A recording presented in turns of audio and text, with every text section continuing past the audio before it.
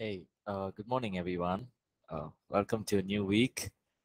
Hope everything is going well. Hope you had a good weekend as well. Everyone can hear me okay? Just a thumbs up will do. Yes, we can. Yes. All right. All right, let's begin this time with a word of prayer. Uh, yes, maybe one of us can pray. Kennedy, would you like to pray? I can pray. It's okay. Thank you. Our Heavenly Father Jehovah, we thank you for this new week that you've given to us, Father Jehovah. Because we are sincerely very thankful. We don't take everything for granted, Father Jehovah. Ask for your mercy and favor to be upon our teacher, Mr. Paul, now the fellow student, Father Jehovah. I pray against everything that's going to work against our teaching, Jehovah, let it be defeated in the mighty name of Jesus. I pray and believe. Amen. Amen. Thank you, Kennedy. All right, so let's get into our class. Yesterday as I was preparing, I just realized that we have to go a little faster because we have the whole of First Corinthians and the whole of Second Corinthians. So what we do is we will take up the important verses from each chapter, and yes, we will go through it chapter verse by verse, but we'll spend more time on the important, chapter verses, but we'll try to go quick so that we by the end of the semester we would have finished the entire portion. All right. So last week we did the introduction. Not last week, but the week before that, we did the introduction, and then we also did. Hold on. After the introduction, we did chapter 1, verse 1 to 7. Let me see if I can just present the notes so that okay, can all follow along here. All right. So we stopped at verse 8, and we can begin from here. Right. Feel free to post your questions in between, and we'll also try and answer those questions as well. Right. So First Corinthians verse 8 onwards. Who will also confirm you to the end, that you may be blameless in the day of the Lord. Now, Paul is writing to the church in to the Corinthians, and he's telling them that right now, maybe in his mind, he's thinking, right now, there's so many things that are happening within the church, but there will come a time when you will be blameless in the day of the Lord. Right now, Jesus Christ will make firm or secure these believers so that they will be presented blameless in the day of the Lord. Now, the word blameless without any accusation, right? Now, look at the confidence that Paul is writing with. He's preparing to write to this local church several issues, division, strife, and things are not going right, practical problems. And yet he's so confident that the Lord is going to work in them in such a manner that, in the end, they will be present blameless. Now, it's so encouraging for us, right, as believers, even as we walk this journey, we will make mistakes, right? And it's important to learn from our mistakes. But here's the thing, when we make a mistake, we must go back to God. We must be confident that because of what Jesus did on the cross, we can be secure and presented blameless in the day of the Lord. Right? Now, what is the enemy's work? The word Satan simply means accuser of the brethren, right? So his work is to accuse. Oh, how can you do this, right? But Paul is really teaching us something very important here, and it's applicable to us now also, right? To be confident that even in our failures, even when we have messed up, we can always get back, and the Lord Jesus will present us blameless before the Father, right?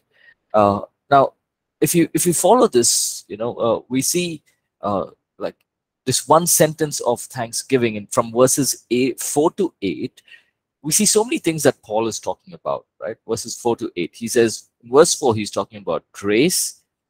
Verse 5 is enriching. Verse 6, the confirmation of the gospel. Verse 7, expression of the gifts of the Spirit. And verse 7, the anticipation of Jesus' return, and verse 8 being thankful for all these things that God has done in the lives of the believers. So we see that Paul has not yet gone to the main problem, right, of what is happening in the church, but he's assuring them. He's telling the believers, see, these are the things that you have. These are the benefits, the blessings that you have.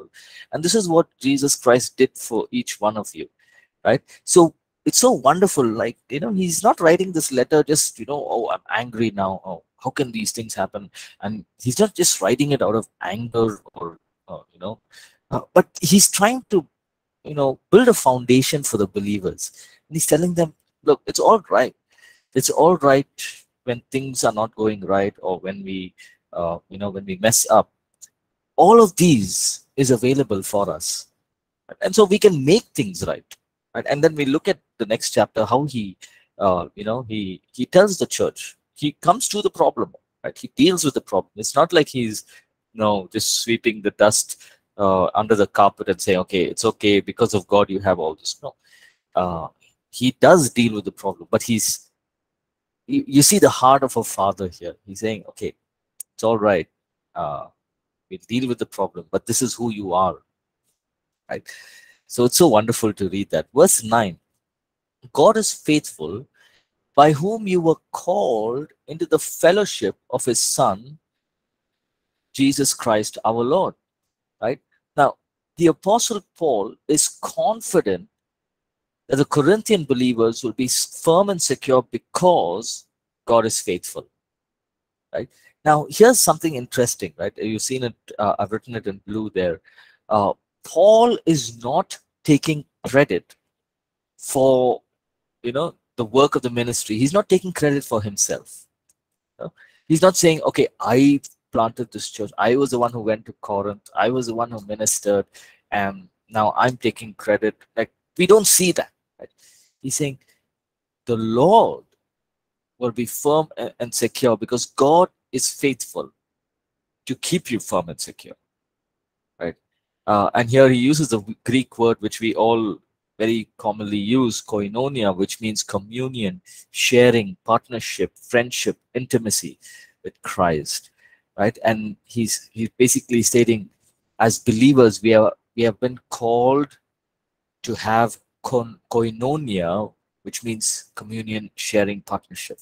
Now, don't you feel this is such a beautiful way of, the church's problem was division. Now he's bringing the foundation. He's coming to the point. He's saying, hey, as believers, fellowship, koinonia, this is what we must have. And so as a reader, I'm thinking, hey, uh, I'm seeing so much division. So probably if I was in the Corinthian church sitting and they're reading this letter, the Holy Spirit will begin to talk to us, right? Saying, hey, I'm saying one is, Cephas, one is Paul, one is following the Lord Jesus, one is Apollos. But here, it's saying that we must have koinonia, which means partnership, sharing, friendship, intimacy with Christ, right? And so here's the important part. Fellowship is always two ways, right? Fellowship is always two ways. So it's not something that, it just happens one way from one person. But if I have to have fellowship with somebody, I need to, spend time with that person. Right? I need to, get to know the other person. And so when we want to have koinonia or fellowship with each other and with God, with the Holy Spirit, it's a two-way relationship. Right? It's two ways. It's not something that only one person can work towards. Right? And we learn a lot about this in the Holy Spirit as well. Right?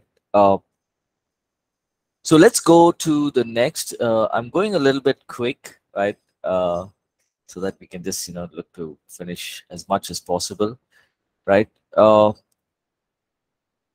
call to unity. Now, you see here that Paul is trying to come to the problem, right? Now we know one of the plenty of practical problems, but one of the main problems was also division. Right? So he's coming to the problem here. Right? He says in verse 10, let's go to that verse. I just want to go verse by verse. So this is an important section. Now I plead to you, brethren, by the name of our Lord Jesus Christ, that you all speak the same thing, and that there is no divisions among you, but that you be perfectly joined together in the same mind and in the same judgment. Right? So from chapter 1, for about 9 verses, he's just encouraging them, right? And now he gets into the heart of the problem.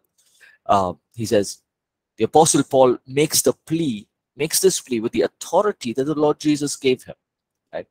And he's saying to them, right, what a local community of believers should strive for, right? And he's made there, a couple of instructions he's giving. One, speak the same thing. Now, speak the same thing meaning doesn't mean we all speak the same words, but our faith as people of God, our understanding, our vision must be the same thing, right? What does the Bible say? If people have, if there are two people, if they're not in line, they're not going to walk together, right? But when you have the same understanding, the same faith, the same, your steps are guided together. So Paul is firstly saying, I want you as a church to have the same faith. Right? 2, no divisions. Nothing should split us apart. Now, Paul knows that there are divisions. Right? He's saying, as a church, you should not have divisions. Then he's saying, to be perfectly joined together. Right? Now, you get this, this whole understanding of joined together is to, be made fit. Like it's like a puzzle, right? You got these pieces of puzzle, and unless every piece is put at the right place, the right shape is put at the right place, it's not going to form a perfect picture, right? And so it should be perfectly joined together. So when you look at a church, Paul is saying it should be perfectly joined together, meaning everyone should, complement each other and not compete with each other. Right? So if I have certain gifts and another person has another gift, I am to complement. So for example, I can probably have the prophetic gift. Right? So I say, God, in the church, help me to use the prophetic gift well. And so in the church, people know. And maybe there's somebody else who has the gift of working of healings and miracles. Now, if I go through a sickness, I should not come to a place where I say, hey, well, no, I'm a prophetic person, so how can I go to this other person and ask for prayer for healing? What's going to happen? There's no union. There's no perfectly joined together feeling. We're not complementing each other. And so that's what Paul is saying here. Right? Now remember, this church was already flowing in the gifts. So this could be one of the things that is happening within the church. Right? Then he goes to say the same mind. When he says the mind, he's referring to the faculties of perceiving, judging or determining. So Paul is saying, okay, all of us are different people. We are all different individuals. We have our differences. We have our different perspectives. We have our opinions, our feelings. We understand things differently, right? But here's the thing. As children of Christ, as people in koinonia, in fellowship with one another, we have to make a choice to align ourselves together. Right? It's not going to happen automatically. Right? We have to make a choice. Okay, let me align myself with what is happening in the church. And when we do that, we are glorifying Jesus Christ, and it strengthens the body of Christ. And that's so wonderful, right? It's so true also. I mean, we all have different temperaments, different perspectives, different opinions, feelings. different ideas, different strategies within the church, right? Even as a church, when we make decisions, we come together, we talk, and we try to make decisions together, and we come up with all kinds of plans and strategies. But in the end, we try to put them all together and come up with a good plan which is beneficial for the church. Now, it's not like any of us will feel, hey, how come they didn't even consider my opinion? No, because we are trying to do what's best for the body of Christ. And as leaders for the body of Christ, one of the things that we want to see is that the plan and the strategy should strengthen the body, strengthen the believers, and it should glorify Christ. That is what must happen, right? And so this is so powerful. These few things that Paul is mentioning here, he's saying, speak the same thing, same faith. Don't say one. If one group is saying, I don't believe in the gifts of the Spirit, and then here there's another group saying, I believe in the gifts of the Spirit. Now, as a church, everything is so, there'll be confusion. Now, don't say, no, I follow Paul, I follow Apollos, there's division. And he's saying, be perfectly joined together like a puzzle. Just complement each other, be there for each other, have the same mind. Our understandings may be different. We are different individuals, but we have to align our understanding to the will of God, right? Have the same views, have the same opinion. And so wonderfully, Paul is bringing out the meaning here. Let's go from verse 11 through 16. Right? Please feel free to stop me, right? If you have any questions, if you want me to repeat anything also, please feel free to stop, right? Okay. Verse 11 through 16. Here he comes to the matter now. For it has been declared to me concerning you, my brethren, by those of Chloe's household, that there are contentions among you. Now I say this, that each of you says, I am of Paul, I am of Apollos, or I am of Cephas, or I am of Christ.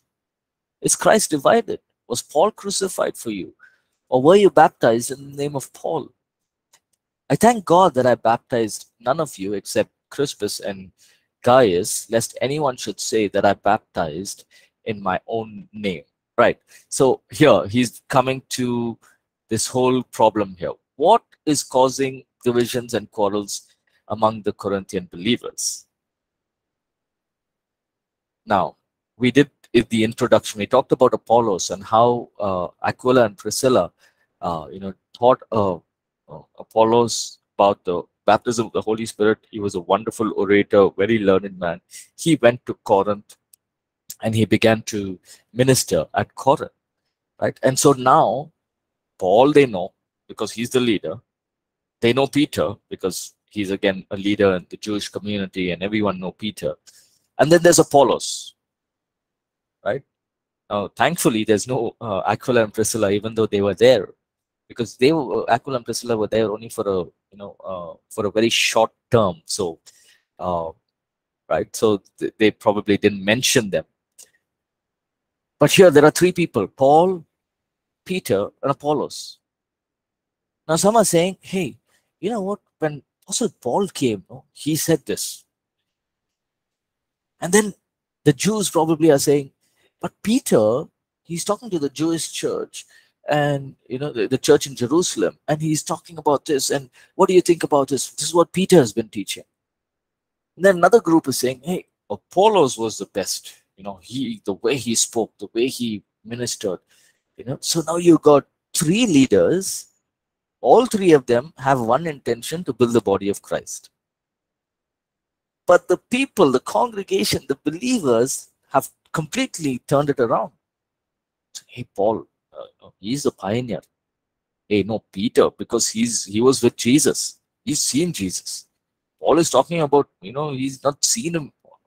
Or Apollos, he's talking, from his wonderful intellect. And so there's divisions.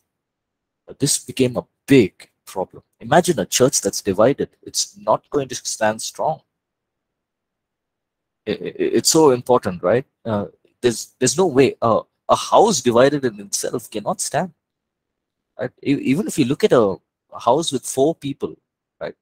Imagine the husband is saying something, the wife is saying something, and probably two adult children in the house, adult youth in the house, and there one is the youth, one is saying another thing, one is saying another thing. All four are divided. I mean, they all love each other, they all care for each other, but their opinions and thoughts are all divided. One thinks yoga is good, one thinks there is no God, one says there is, matter, and one thinks, Jesus is the true God. You got four thoughts in one house. That house is not going to stand for long, right?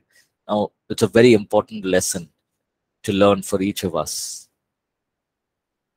No matter how many leaders come and go, it's wonderful. We have to learn from their lives. But you and I must base our identity in Christ.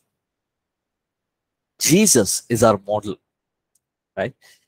The moment Jesus is our model, yes, we look at people, we learn from people, right? We learn from their lives, we are encouraged, we gain faith. But our model is Jesus. Hey, one day I want to be like Jesus. I don't want to be like this person, but I want to be like Jesus. Maybe I want to achieve what this person has done, right? Or I want to achieve what this pastor or this worship leader has done, or this minister of God has done. I would love to achieve it, but I want my identity to be based from Jesus Christ, right? He has called each one of us. He has raised each one of us to serve him, right? So each church, each leader, each ministry, it's very different, right? God gives grace to each of them in different ways, right? There are some churches where the pastors, they have certain gifts and they flow in it so beautifully because of the grace of God, right? There are some, believers who have their own, calling, their own identity, and it's so wonderful. But our identity is not from our leaders. My identity is not that I'm, pastor at APC. It is one of the roles that the Lord has called me to fulfill, and I'm happy, more than happy to fulfill that role. But what if I'm not a pastor? Will my identity be the same? Or will I feel, hey, nobody's calling me pastor? Will things change? Could be, right? So why? That means my identity has been on this pastoral, calling, or my, my identity is in that status of being called a pastor. But if my identity is in Christ and not in a ministry, then it doesn't matter whether I'm on the pulpit, whether I'm not on the pulpit, whether I'm preaching or not preaching. My identity remains strong. Hey, one day I want to be like Jesus. So very important lesson for each of us to learn, right? It's good to look at individuals, look at great leaders, but let us keep Jesus as our model, right? Let us keep Jesus as our model. Now, we must also be careful not to, put down anyone, right? So there may be people who are our friends or believers who are saying, hey, have you listened to this sermon by this pastor? Don't say, hey, who's this pastor, or who's this person? I want to be like Jesus. No, God has placed them so that, they've done wonderful things for God. We learn from their lives. But when you hear a sermon, when you hear the word of God, say, God, help me to be more like you, right? And that's so wonderful.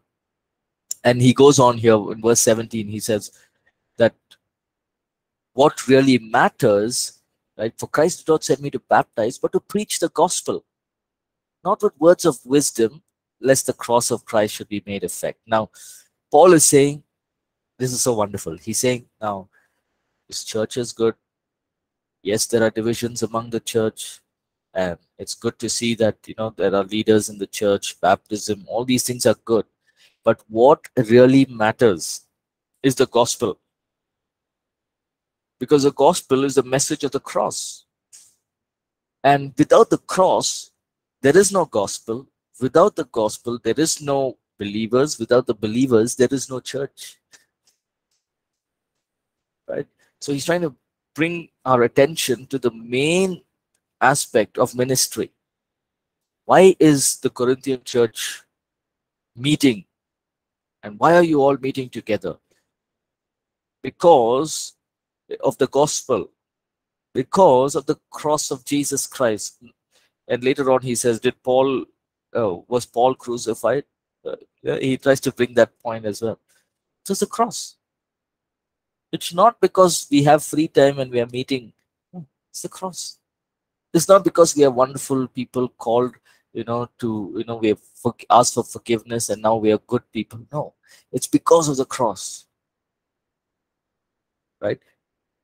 Now, we preach the gospel as clearly as we can, and the Apostle Paul did it so wonderfully. We see that in Athens, he preached the gospel so wonderfully. Now, this crowd was a crowd in Greece known for its wisdom, right? But Paul is saying here, we must not depend on our wisdom, our intellect, or our eloquence. Now, Paul was a learned man. Right? He could have depended on his intellect. He could have depended on his eloquence of speech. He could have said, hey, you know what? We don't see that, right? In the whole of that whole encounter in the book of Acts, when he's at Corinth and Athens, he's preaching. He doesn't say, oh, first let me give you a background of who I am. I was a young man. I was in Judaism. I studied under Gamaliel. I know everything about Judaism. And I was a commander. I'm a Hebrew of the Hebrews. I'm a tribe of Benjamin. I'm a commander of the temple guard. And I've got all these credentials. So now I want to tell you something. He didn't start off that way so that they say, oh, this man is a intellectual man. Let us listen. No. All he said was, I see that you have these statues which says there is no to an unknown God. Let me make known who that God is. Begins to reach the gospel, right? And all his credentials didn't matter at all to him. It's so powerful, right, for us also to learn this, right? That our credentials is not what will bring a change in people's lives. The Holy Spirit will work through the message of the gospel. And then he goes on, verse 18 to 25.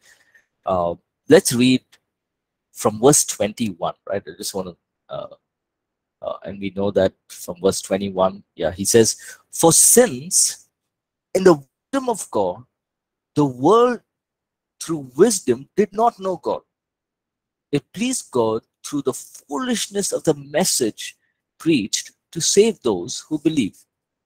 For the Jews request a sign and Greeks seek after wisdom. But we preach Christ crucified. To the Jews, a stumbling block, and to the Greeks, foolishness. Right? Now let's look at this, right? So wonderfully he writes here.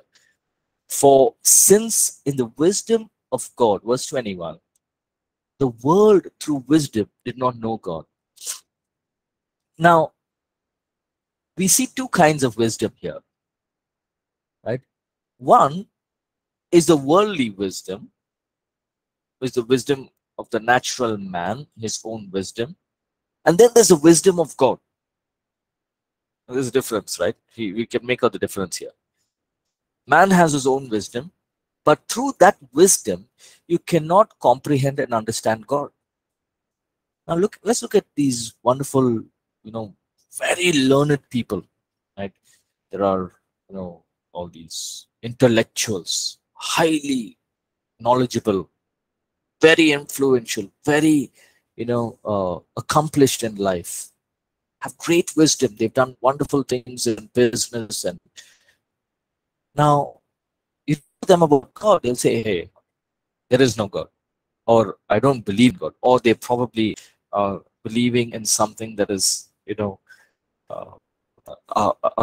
on other faiths, idol worshiping. Right? I remember this man, a young guy, one of my friends, very, very intellectual guy. Right? He would read and read, prolific reader, full of wisdom.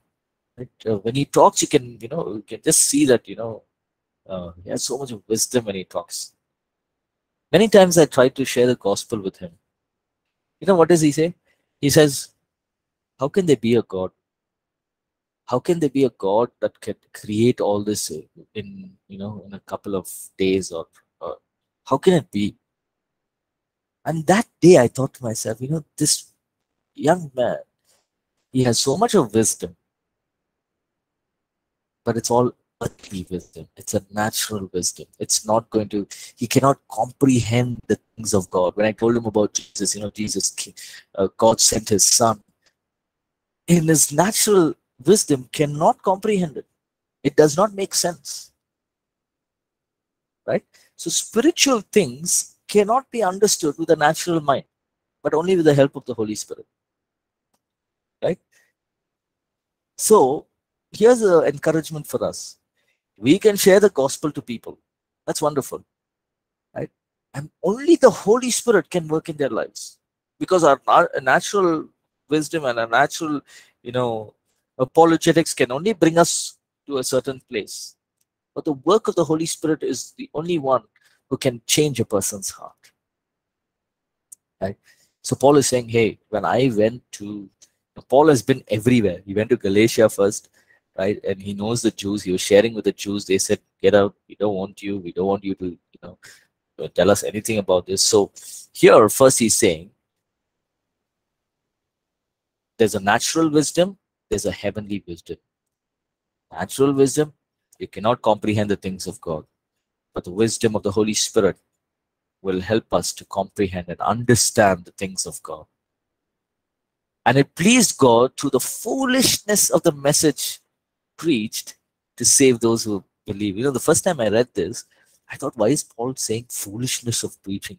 Right? It's not foolish to preach. Right? Is it foolish to preach?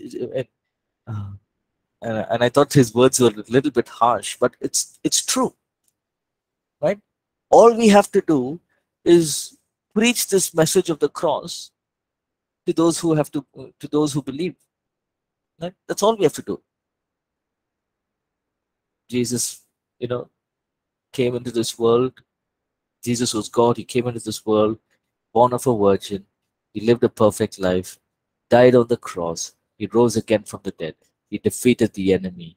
When we believe in him, we have forgiveness of sins. The simple gospel. You preach this. Now, it looks sometimes, it looks like we are fools, right? People may mock us, ridicule us, right? Look, many a times I felt like a fool. I felt so,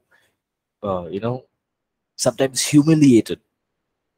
Felt so weak when you have a crowd of people just saying, doesn't make sense, and you got some intellectuals trying to, do that whole debate with you, and they pull out quotes from all these other people. And sometimes I felt so foolish. But this is a wonderful reminder. The natural mind cannot comprehend the things of God. God has chosen this method of preaching the gospel, not by our own works. Right? Because the moment we stop our works, salvation will stop. Right? So if it's by what Jesus did, it is complete. Right? And so each one of us, right, even as Paul is telling the church here, we must apply it to ourselves. Right? And we learned a lot of this in lifestyle evangelism as well. Let's go to the next portion, 22 to 24. This is interesting. For the Jews request a sign, and the Greeks seek after wisdom. But we preach Christ crucified. To the Jews, it's a stumbling block. To the Greeks, it's foolishness. Now, the Jews were spiritual people, right? They were looking for supernatural signs and manifestations. If you read the book of John, you see that all through, I think you're also studying John and John 1, 2, and 3. It's really interesting, the book of John, right? Jesus keeps mentioning that, they all followed him, and he knew what's in their heart. He knew that they were following him for the miracles. And what's the proof? The proof is he was on the mountain. There were 10,000 people. There were 5,000 people. Thousands of people were following him. Right? What did they want? They wanted miracles. Right? They wanted to see, oh, this great prophet. Whenever he, the blind are seeing, the deaf are hearing. Hey, I was eyewitness. 5 loaves of bread and 2 fish. He broke it, gave thousands of people. How is he able to do this? So people were following him. But the moment he died, where were the thousands? Nobody was there. Only 120 people are there, sitting in the upper room. All the thousands said, okay, this man has gone. No more signs. If he was really who he said he was, Messiah, he would have come down from the cross. No, he didn't come down. It became a stumbling block. They could not accept the fact that Jesus, if he was the Messiah, to die on a cross is a sign of weakness. It's not a sign of power. There's too much for them to understand and to take. How can a Messiah die a death on a Roman cross? It's not possible. It becomes a stumbling block. Now the Greeks were interested in things that appeal to the mind. Right? Now, Jesus came, he lived a life, he died on the cross, he rose again, and now he defeated death. It doesn't sound interesting at all. Where is he? He's there somewhere in the heavens. No, it doesn't sound interesting. Right? It sounds foolish. Okay, so, but you know what? God sent his Holy Spirit to come and reside in you, and it's like Jesus staying in you. Where's the Holy Spirit? I don't see the Holy Spirit. Now the Greeks are going to say, yes, you're talking foolish things. And that's exactly the response what the Apostle Paul received. Some said, okay, you come back, you're talking some interesting things. I mean, we have some questions. You come back and you talk to us. But the other said, rid the earth of this guy. Get rid of him. He's talking nonsense. What do we see here? One, you have people who want miracles. Two, there are people who want understanding. Paul is saying to the Jews, it's a stumbling block. To the Greeks, it's foolishness. But it does not matter, because when I came to you, I preached the gospel, the message of the cross, and you believed. So it is only the cross that can change you. It is only the work of the Holy Spirit through the gospel message of the cross that can change a person's life. Verse 25, he ends that by saying, because the foolishness of God is wiser than man, and the weakness of God is stronger than man. And so, it is so interesting to think of this. The foolishness of God is wiser than man. We may have the wisest man on the earth, right? Even if God can be foolish, the foolishness of God also is wiser than that. Right? Come to think of it, it's like Paul is trying to really bring a point across, saying that, hey, on our own efforts, nothing can be achieved. Right? On our own, we may think we are wise, but we are not. Even the foolishness of God is wiser than our best, wisest moment. So Paul is saying, you have confidence in this, the gospel, the message of the cross, the power of God, as the wisdom of God. And when you're preaching it, preach it boldly, preach it unashamedly, right? Because the message has the power of God, and is the wisdom of God.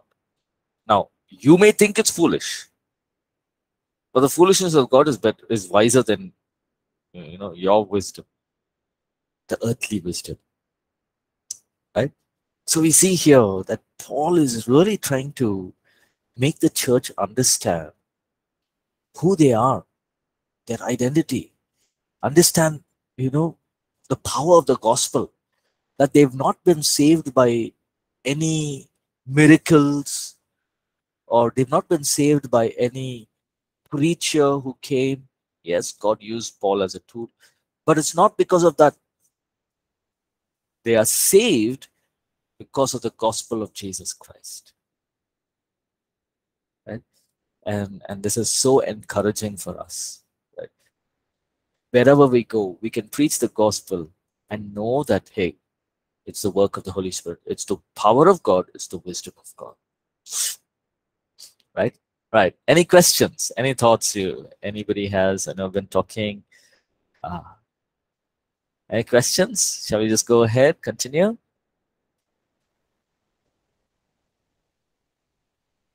Okay. Okay, let's go ahead, right? Verse 26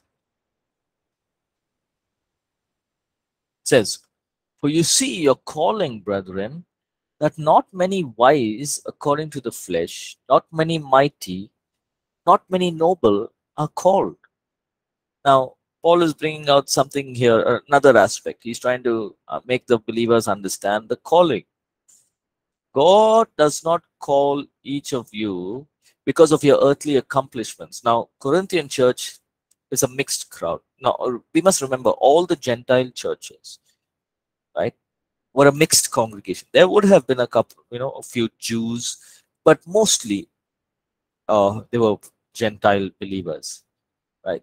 Now, for example, Corinth, which is in Greece, there would have been many learned people with many accomplishments.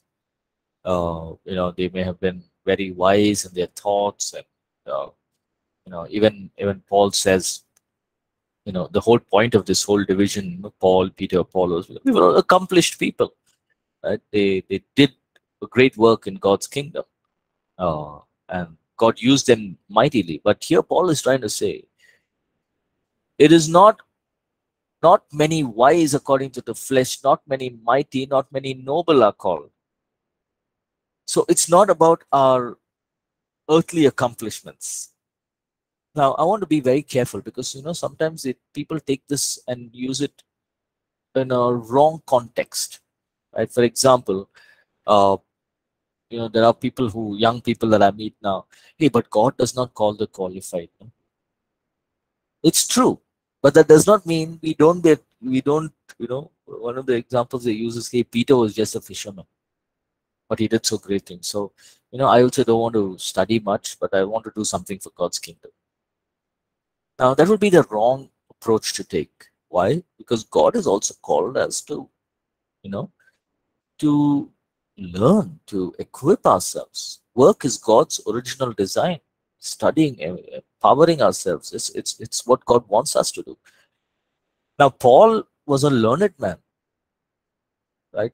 Now, if you look at the other disciples, yes, there were people who were not learned, but there were people who were learned also, right? God chose people who were, who had accomplishments and people who didn't have accomplishments. Now, it does not mean that I say I should not, spend too much time on all these, getting a degree and getting a master's. We have to do God's work. No. Yes, God's work is important, but God also expects us to learn and develop and grow, build ourselves. Right? There's nothing wrong in, taking speaking classes. I know a couple of my friends who are taking speaking classes. And they go for classes for to remove stage fear and how to speak, and that's wonderful. Now, is it that they want to to accomplish good things in life? Yes, but they're also good believers. They want to use that for the ministry as well. They want to learn how to reach out, how to minister to people. So God works in a way that he takes the weak, he reveals his power, his wisdom through them, and he releases the work of God in their lives. He works with the weak, with the foolish, with the unvalued, with the despised, and he's willing to reveal his work through them. But he also uses the intellectual, the famous, the rich, uses them to do the things of God, right? So why does he do this? He does this because none of us can glory in ourselves.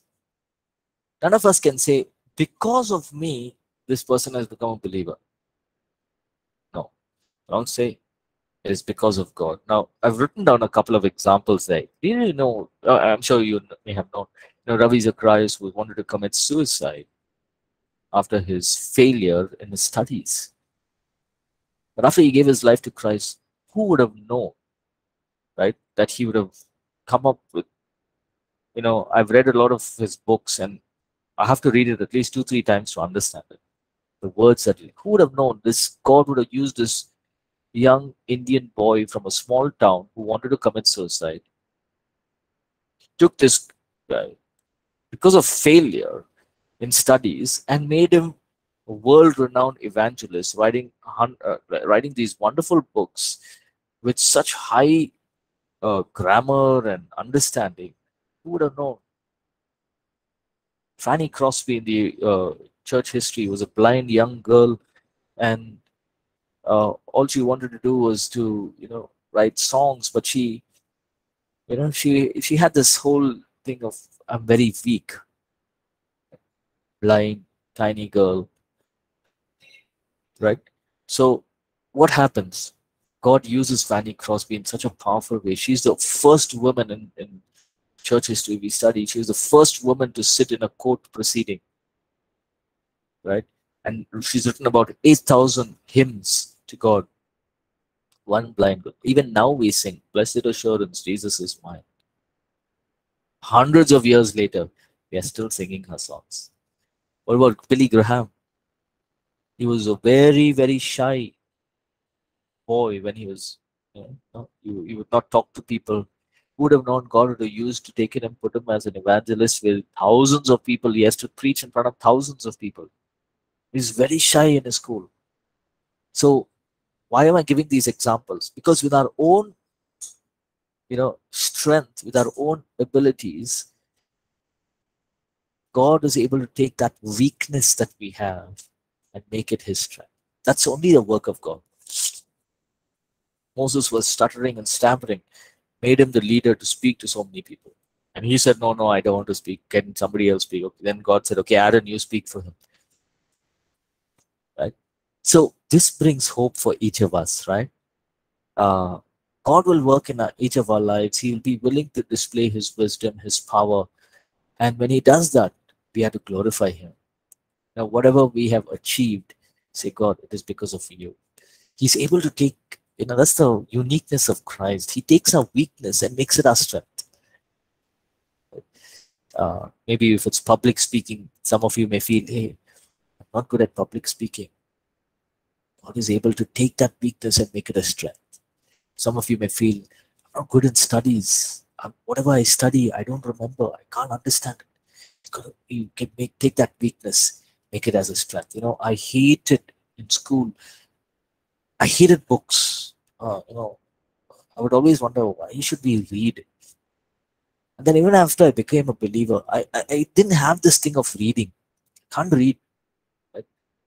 It was something I had an aversion to. I didn't want to read. I went through school and college, anything other than reading. Right?